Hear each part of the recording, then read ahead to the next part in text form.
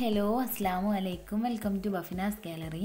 ഇന്ന് ഞാൻ വന്നിട്ടുള്ളത് നല്ലൊരു സ്പെഷ്യൽ സമോസയുടെ റെസിപ്പിയുമായിട്ടാണ്.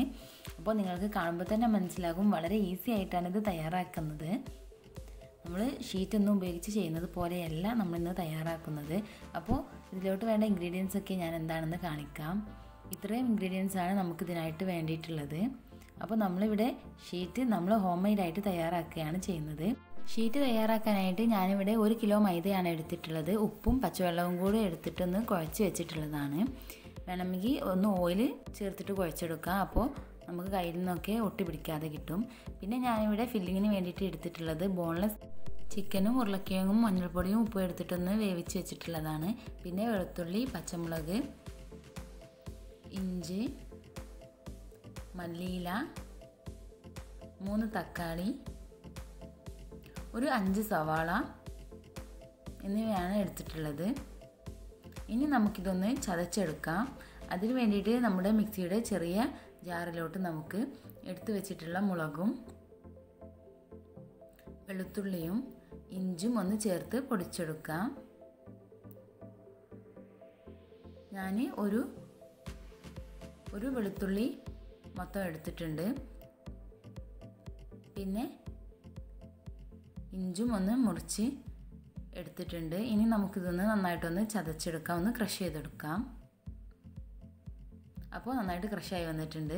ഇനി നമുക്ക് നമ്മുടെ വേവിച്ച് വെച്ചിട്ടുള്ള ചിക്കന് ഒന്ന് ചെറിയ പീസാക്കിയിട്ട് ചെറിയ ജാറിലിട്ടിട്ടൊന്ന് ക്രഷ് ചെയ്തെടുക്കാം. നമ്മൾ ഇന്ന് തയ്യാറാക്കാൻ പോകുന്ന സമൂസ ഒരു അറേബ്യൻ സ്റ്റൈലിലുള്ള ഒരു സമൂസയാണ്.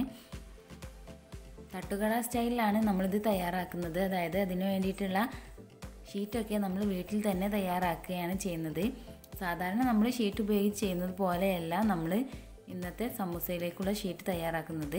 ഏകദേശം ഒരു പൊറോട്ടയൊക്കെ തയ്യാറാക്കുന്നത് പോലെ നിങ്ങൾ വീഡിയോയിൽ കണ്ടിട്ടുണ്ടാകും. ആ ഒരു ടൈപ്പിൽ വളരെ എളുപ്പത്തിലാണ് നമ്മളിത് തയ്യാറാക്കിയെടുക്കുന്നത്. കട്ടിംഗ് ഒക്കെ കഴിഞ്ഞിട്ടുണ്ട്. ഇനി നമുക്ക് ഫില്ലിംഗ് ഉണ്ടാക്കാനായിട്ട് തുടങ്ങാം. അതിന് വേണ്ടിയിട്ട് ഒരു പാന് നമുക്ക് സ്റ്റൗവിലോട്ട് വെച്ച് കൊടുക്കാം. ചൂടാക്കുമ്പോൾ ആവശ്യത്തിനുള്ള വെളിച്ചെണ്ണ ഒഴിച്ചു കൊടുക്കുക. വെളിച്ചെണ്ണ നന്നായിട്ട് ചൂടായിട്ട് വരുമ്പോൾ നമുക്ക് അരിഞ്ഞു വെച്ചിട്ടുള്ള 5 സവാള ചേർത്ത് കൊടുക്കാം. ഇത് നന്നായിട്ടൊന്ന് സ്ലൈസാക്കി അരിഞ്ഞിട്ടുള്ളതാണ്. 5 സവാള എടുത്തിട്ടുണ്ട്. ഇനി നന്നായിട്ടൊന്ന് വഴറ്റിയെടുക്കുക. പെട്ടെന്നൊന്ന് വഴഞ്ഞു കിട്ടാൻ വേണ്ടിയിട്ട് നമുക്കൊരല്പം ഉപ്പ് ചേർത്ത് കൊടുക്കാം. ഇനി നമുക്ക് ഇതിലോട്ട് ചേർക്കേണ്ടത് നമ്മൾ ക്രഷ് ചെയ്ത് വെച്ചിട്ടുള്ള പച്ചമുളക്, ഇഞ്ചി, വെളുത്തുള്ളി എന്നിവയുടെ പേസ്റ്റാണ്.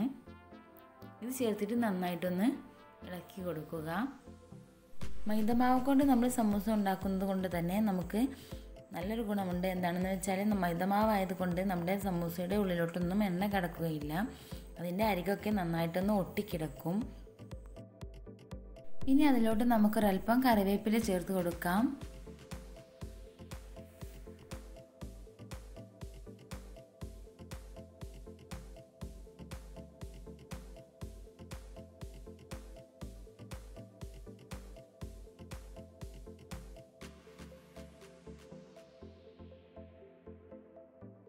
ഇനി ഫില്ലിങ്സിലോട്ടുള്ള പൊടികളൊക്കെ ചേർത്ത് കൊടുക്കാം. 1/2 ടേബിൾ സ്പൂൺ മഞ്ഞൾപ്പൊടി, 3/4 ടേബിൾ സ്പൂൺ മുളക് പൊടി, അധികമാകരുത്.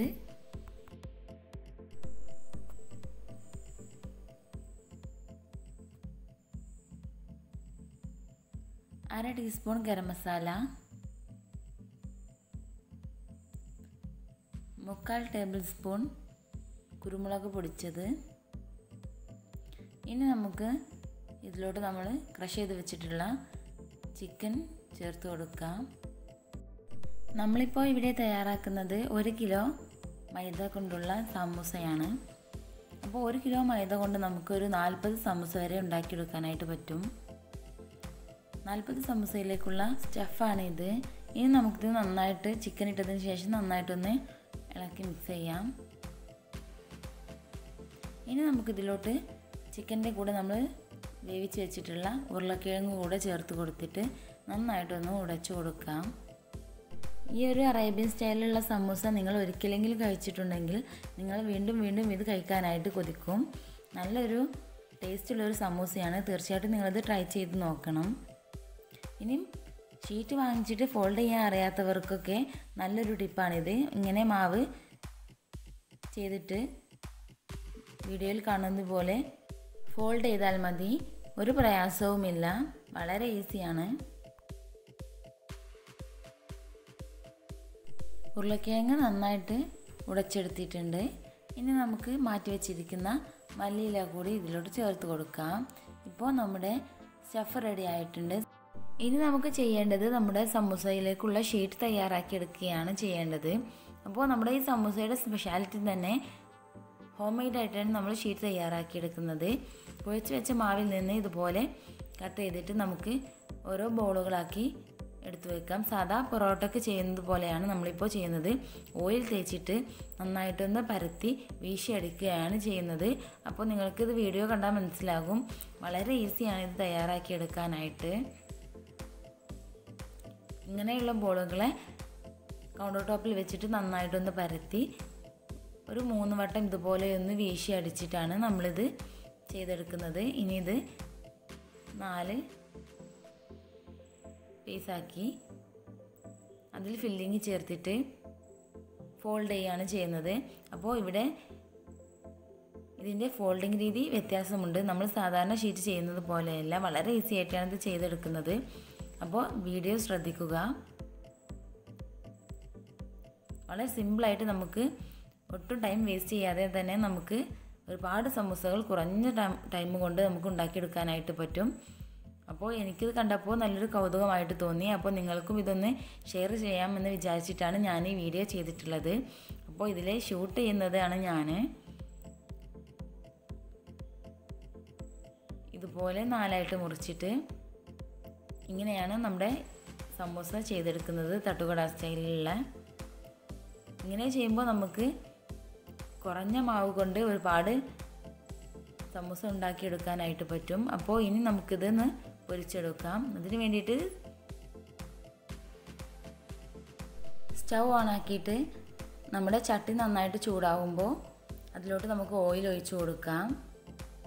ഓയിൽ നന്നായിട്ട് ചൂടായതിന് ശേഷം നമുക്ക് ഓരോ സമൂസകളും ഇതിലിട്ട് ഒന്ന് ഫ്രൈ ചെയ്തെടുക്കാം.